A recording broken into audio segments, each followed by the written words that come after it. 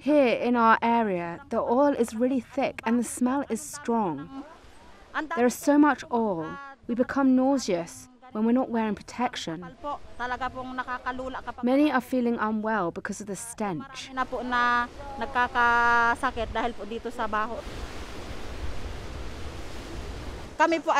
We collect the oil, we wipe the rocks, we gather the debris along the shore because they are all covered in oil, and we also pick up the trash. This might take a while because there is still a lot of oil.